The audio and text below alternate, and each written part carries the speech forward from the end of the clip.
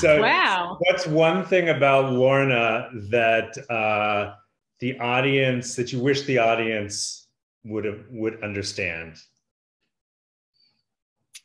I mean, gosh, didn't we go down the wormholes of Lorna? I haven't.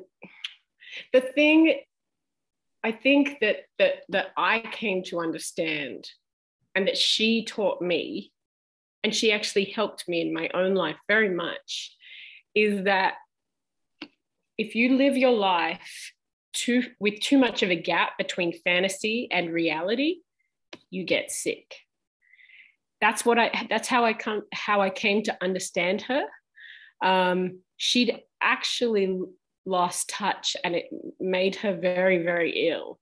And she had as we discovered in that last season, she had some pretty serious, a traumatic event that kind of created this schism in her psyche. And I left the show. I left that show pretty. I started to feel that way.